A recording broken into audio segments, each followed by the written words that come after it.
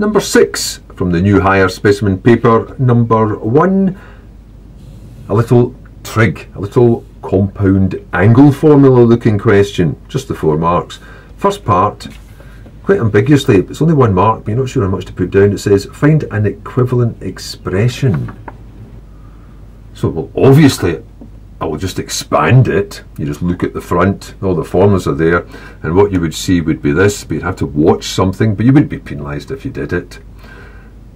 It would be sine x cos 60 plus, now switch partners, cos x sine 60. But strictly speaking, it's all in degrees, so I've got to tediously make sure I put a little degree sign down all the time. Now, is that all they want for the 1 mark? Because I would look at that and think, just a minute, those are actually numbers, those 2 parts. So they can be evaluated. And I'd be tempted to do that. And then with 60 degrees, that's that triangle that you had in the previous question. So that's that 60-30 triangle. I'll just put a little sketch of it down again. That was the 1, 2, root 3 triangle. So that the cos of 60, being the adjacent side, is 1/2.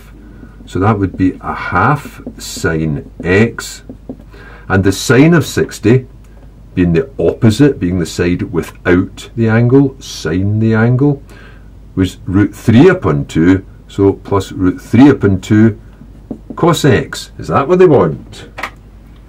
Not sure how far to go with that one. Part B. Hence or otherwise determine the exact value of the sine of 105 degrees. Now, you always used to get a wee question like this in the higher long ago on its own without any preamble. And the way you would get exact values would be by breaking the angle up into the sums or differences of ones that you know. And the ones that you know are the 30, 60, 90 and 45. So what combination can I make that up from? What could I add together? Well, the obvious one is 45 and 60, isn't it? 45 degrees and, well, don't need that in the bracket, of course, 45 plus 60 degrees. Now, I suppose, strictly speaking, since I did this in the first part, that was my 60 evaluated, wasn't it? All I would have to do is replace these 2 with 45, and that would be the answer. But it is 3 marks. And for all the time it'll take, I'll just spell it all out, but it looks as if I could just slot 45 into there, and that should do it. I'll just spell it out. So that's sine 45, cos 60, switch partners, cos 45, sine 60. Degrees, degrees, degrees, degrees. You wouldn't be penalised if you didn't put them in. Now, I already know those 2 answers anyway, because I've got them over here. 45 degrees, that was the other triangle, the half of the square. That was half of the equilateral triangle. This is half of a square, 1 root 2. So the sine of 45 is 1 upon root 2. And I already knew the cos was a half. The cos of 45 is also 1 upon root 2. And I already knew the sine was root 3 upon 2.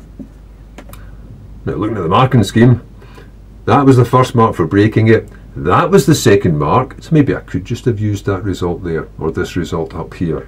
And then finally, just put it together for the last mark, because I've got a common denominator of 2 root 2. And then that's 1 times 1 is 1. And that's 1 times root 3 is root 3. I can't make that any neater, apart from maybe rationalising the denominator. So I'll just leave that as my answer. But if it took my fancy to rationalise the denominator, it actually looks a wee bit worse, because that means multiplying everything by root 2. So that would be root 2 times 1, plus root 2 times root 3 is root 6. And root 2 times root 2 is a 2 times a 2 makes a 4. Certainly if it was paper 2 and you put that into your calculator would give you this.